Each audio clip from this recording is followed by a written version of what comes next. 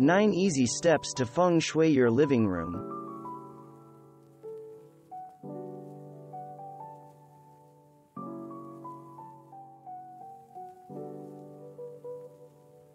Space clearing is always an important step in creating good feng shui.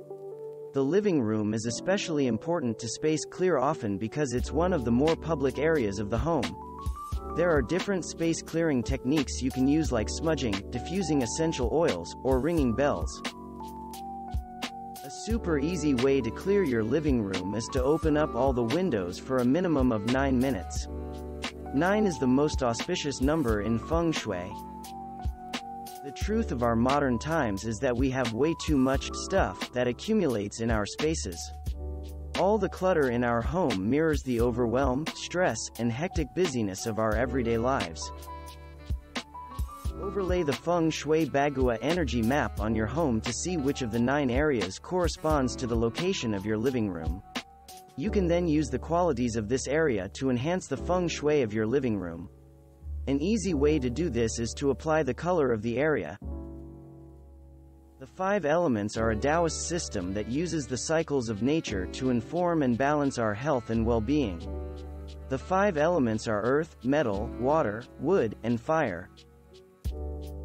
Feng Shui color theory and symbolism relates to the Bagua map as well as the 5 elements. Therefore, color is used in feng shui to enhance or support particular areas in your life. Since the living room is a space in the home that is shared, take careful consideration of the furniture. Make sure there's a comfortable seat for each member of the household. Each person in the home should feel welcome and accommodated. Living green plants bring life energy into your home. It's a super simple way to bring good feng shui into your living room.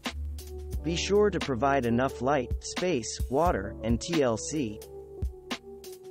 Art is a personal thing. As far as the feng shui of art in the living room, keep in mind these 3 points. Thanks for watching. Subscribe for more interesting videos. And please hit the like button for the YouTube algorithm.